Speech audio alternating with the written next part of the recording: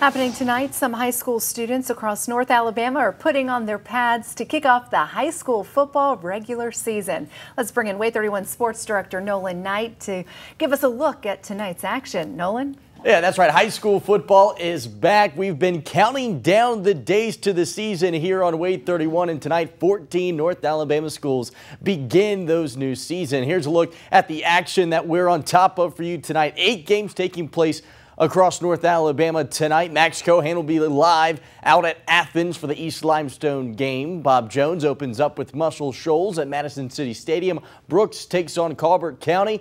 ARAP travels to Albertville tonight. But here's the look at the rest of the games. Lauderdale County begins their season at Tanner. Sheffield takes on Elkmont, while Columbia takes on Fairview, and Geraldine travels to Coosa Christian.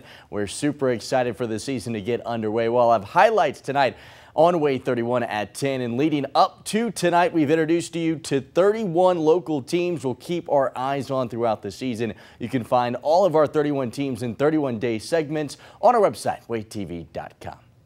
Guys. Check them out if you've missed them. Thank you so much, Nolan. As we all know, tonight, just the beginning. There are dozens of more games set for tomorrow.